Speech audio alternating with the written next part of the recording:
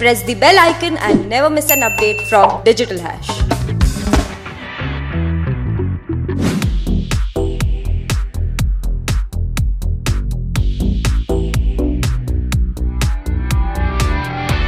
I think my inspiration for Mirzapur was coming from Inside Edge. I just wanted to immerse myself in a world that was very different and a genre that was very different.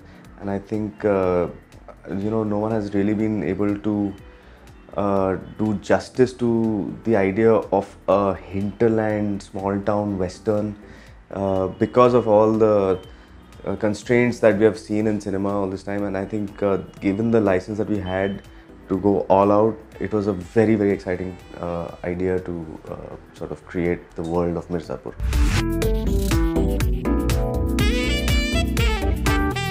Munna's character, because he, it's very easy to create a sort of cardboard, unidimensional antagonist.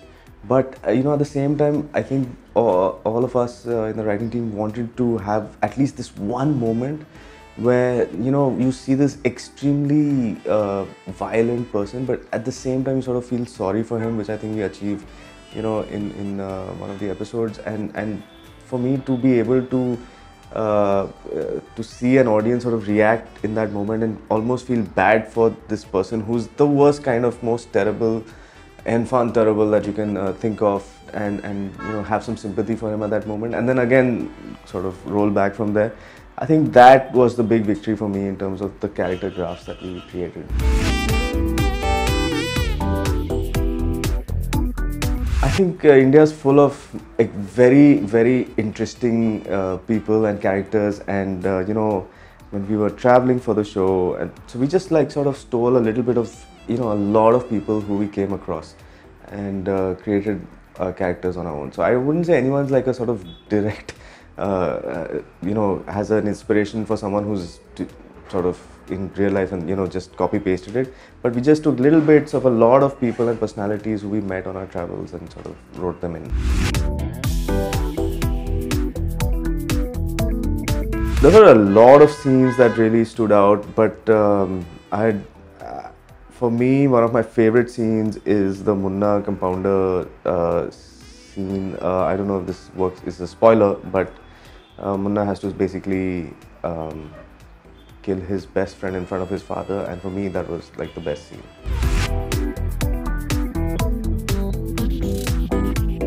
I would say almost all of the story has made it. We have a very tight sort of shooting schedule, so we absolutely do not overshoot or minimize anything extraneous, and we keep it very cut to cut. So pretty much all of the story has made it. There was a lot of ideas that we had during the first season, which I'm pretty sure are going to spill over to the second season.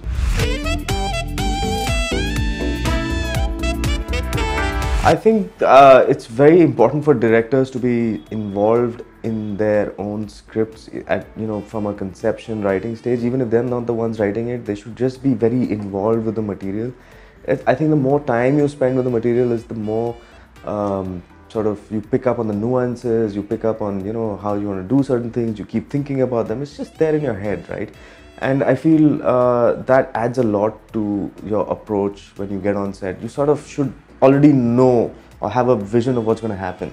And the real fun happens is when the actors come on and the lights come on and everything goes beyond, a little bit beyond that vision. And even that little bit, I think, just makes any director really happy. So actually I've always sort of directed my own stuff, so I've not really had the opportunity to direct other people's writing, but I think it's I'm looking forward to that and see how I'm going to be able to cope with that.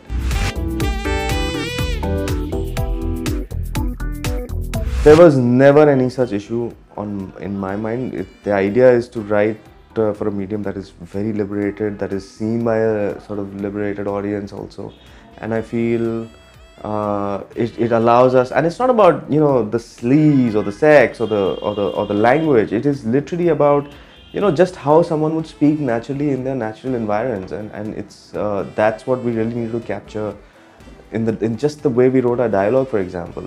And it's not about the cuss words, it's or the profanity. It's just being able to not try to second guess an authority figure who's sitting with scissors in their hands. So we never really thought about it. I mean, we thought about it and laughed it off because we didn't have that constraint.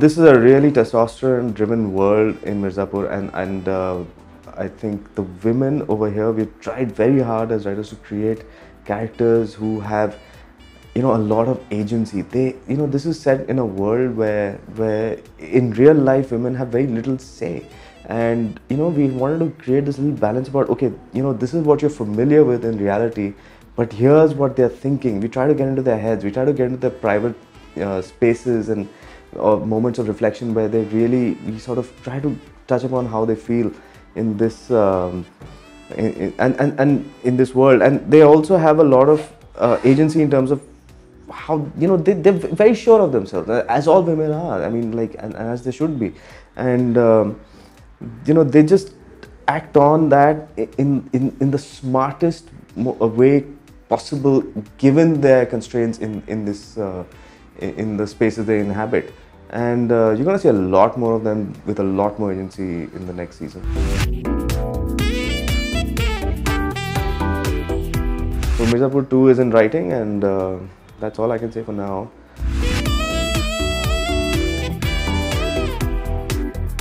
So the form doesn't really matter as long as it's exciting content, like 5 minutes, an ad film for example, which is 30 seconds, or something that goes on for 400 minutes, like in a limited series, streaming series. So I'm open to doing anything. So there's no question about what it is. It just has to be exciting and fun to do. I'm very keen on exploring genres. I mean, I don't really have one favorite genre, but I'm very keen to know to keep exploring, and I think I'm a hugely political person, and I have very strong opinions on things, and I think that is something maybe I want to move towards, so like a sort of political, I don't know, let's see. I understand this is a very new concept of having sort of monthly awards and helping people sort of connect with a lot new shows coming. So that's where it really helps, instead of like an annual thing where you just have the top 5. Here you're giving, I think, your readers and viewers to sort of experience what is essentially the entire sort of gamut of content that's coming out digitally. There's a lot of space for a lot of talent on digital platforms. There's no constraints, like we've spoken of before, and it's important to recognize everyone's contribution to that.